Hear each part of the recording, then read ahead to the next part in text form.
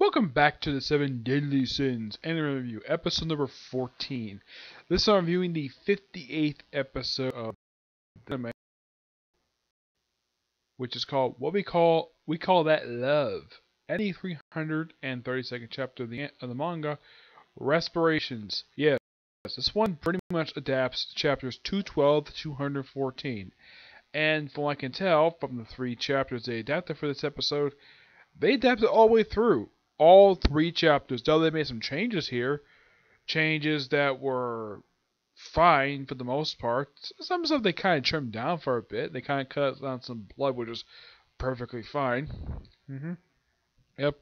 The episode starts off with King and Deanne basically talking to, pretty much kind of pick up where last week, where they're talking to Gothar, the doll Gothar, and then the real Gothar shows up via a portal he opens, and basically kind of explains like he's the real, like, of course King points out that he's the real Gothar, and of course he kind of explains what's going on and the fact he got a chance to meet these two, and he's having, of course he's going to die soon, and of course King goes off to save, well, his ancestor's sister.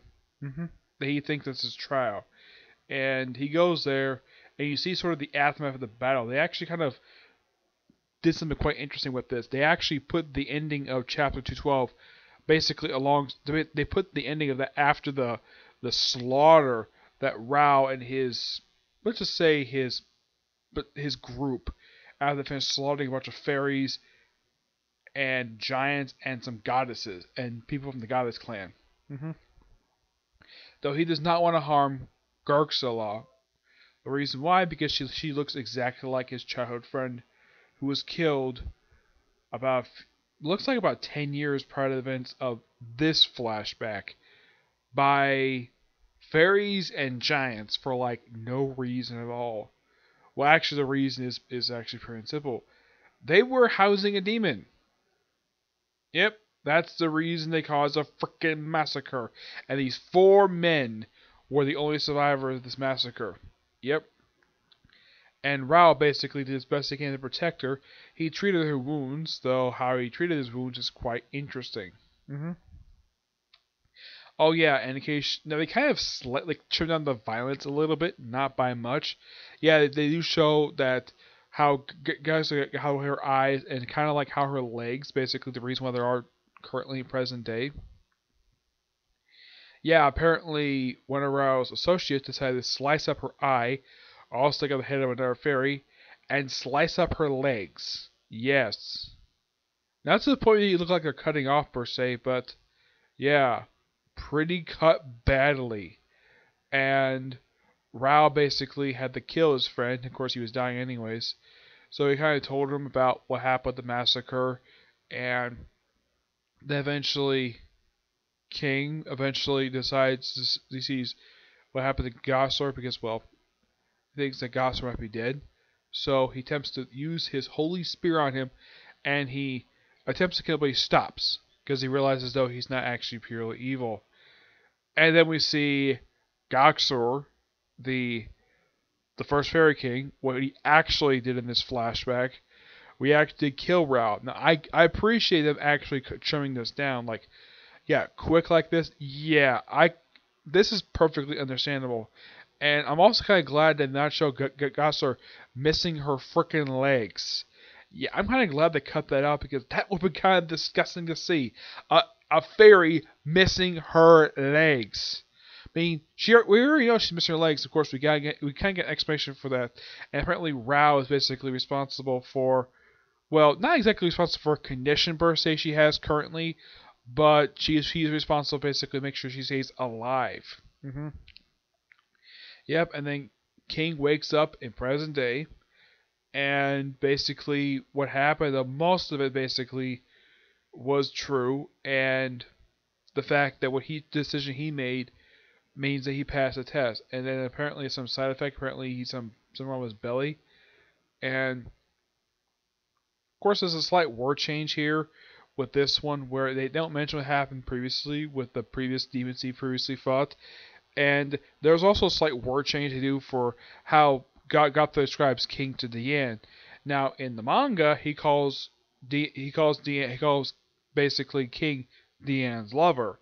In the anime, calls him her boyfriend. It's fine. It's actually a pretty good change. I don't mind this change at all. It's a minor wording change, but it's perfectly fine. And then, like, the episode ends basically with Gothel being confronted by frickin' Zedros. Now, this is a past version of him, but he looks exactly the same present day. Oh, look, here goes my executioner, who comes out of the frickin' portal. A frickin' portal in the light of grace, which the building of this place is pretty much destroyed. And then he's confronted by Gothel, and that's how the episode ends. Wow, what an interesting episode. And I gotta say, adaptation-wise, another really good episode. I mean, yeah, some stuff was trimmed down, and of course some stuff was expanded upon, but it's really good. I gotta hand it to Studio Team for doing a great job with this episode. Now to do the news chapter of the manga, Respirations. Chapter starts off where the last chapter left off, where basically you have Meliodas taking out the rest of Demon King's remains.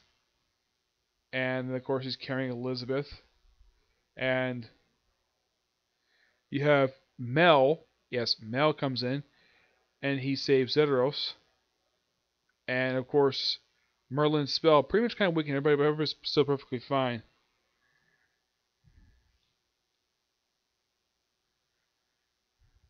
Oh, right. I was only about to get married. Idiot. Yep, and of course, everybody's dealing with the aftermath.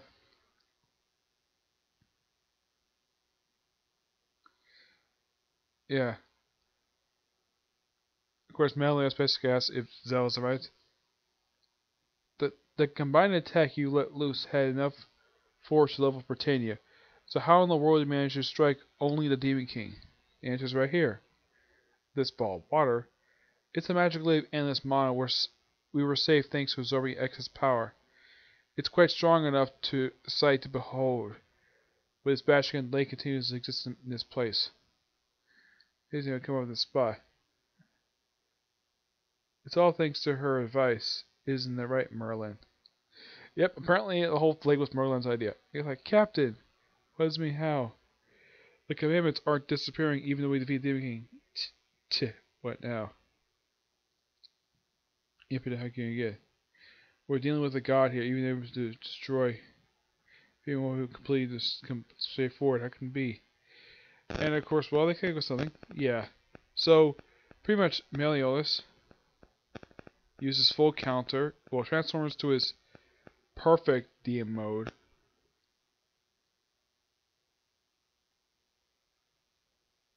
On your own. Law Demon King. And pretty much the rest of the command will be destroyed. Behold, gone. Hold on, you sure want to do this? With that power, you could take father's place, Demon King. Yeah, I could, if I wanted to through fear, just like Pops did. Yep. So that's what it's about. What do you want, so?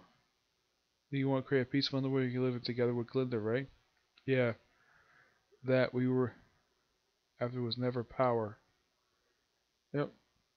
So yeah, they destroy their main Ten Commandments. It's over, isn't it? Yeah. Now then, let's celebrate and drink. How about Zell? You want to join us? I'm not the one for parties. Really, I won't force you anything to come with. Phew. I might consider it. Of course, you're buying. Oh, that's so funny. And then you have, well, Elizabeth and Glinda looking at the two men that they love. And of course, you have Deanne just smiling at it. The Arsenian command remains path to split. Next is Pride, Gluttony, and Scars. Ooh. Yep. With this particular chapter, it kind of is the end of this arc. Yeah, it kind of is. Yeah. But this overall was a really good chapter. And with the Commandments, with Demon King completely gone, and the Commandments gone, this kind of means that the whole business with the series is mostly over. Yeah, hopefully Demon King does not make a return again, because that'd be kind of stupid, because, well, they've already killed him twice. I highly doubt the writer would basically pull fast one of the fans by the readers, saying, oh yeah, Demon King is alive again, and he's visiting something else. Well, First it possessed Meliodas, then it was Eros, then the freaking ground, but then completely destroyed along with the commandments. Yeah, there's no chance of coming back at all. Though he could probably use some of the power of Demon King to not rule the underworld through fear. Maybe he could do some resurrections. It's possible. One resurrection I think would be necessary is to make Arthur. Yes, because I think it was kind of a dumb thing to kind of kill them off. Especially since he's a fantastic character. He hasn't really showed up in the current arc in the anime, but I'm sure he's going to show up really soon. Probably with New Holy War arc. So yeah, I'm gonna give this chapter roughly a 9 out of 10. Really good chapter. Basically, with this one, unlike with the last chapter, basically it ended the whole thing with Demon King. This is basically wrap up the scraps. Yeah, last chapter for the conclusion. This one is sort of part 2 of the conclusion, and of course, next chapter hopefully be the aftermath and getting close to the end of the series. Now, we already did confirm that King and Deanna are gonna get married. Great. Maybe he can have all the characters get married in the final chapter. That would be something. Like everyone except for maybe Gother. He's probably the one who probably doesn't get married. I mean, the one particular couple I like to see get married is Merlin Escanar. Yeah. Okay. But not much else to say about the chapter. It was really good. The episode of the anime was really good. That's just, of course, my opinion on it. So yeah, that's it for this particular review. My next review is a movie review, where I'm reviewing the second film of the MCU, of the third phase, Doctor Strange. Yep, to the next review. Bye.